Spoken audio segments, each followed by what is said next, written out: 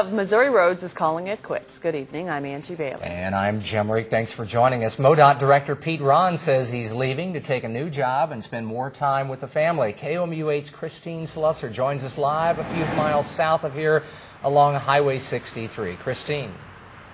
Well, you may remember a video of some guy sitting at a desk right behind me in the middle of a Missouri highway.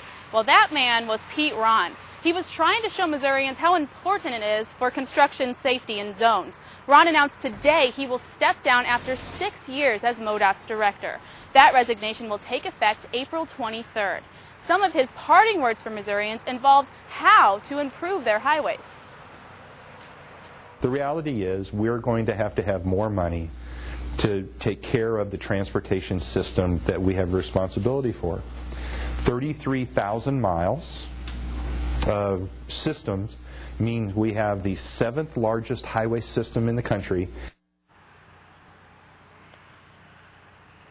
Rahn will now take on the position of Senior Vice President with a Kansas City-based engineering firm. Reporting live in Boone County for KOMU-8 News, I'm Christine Slusser.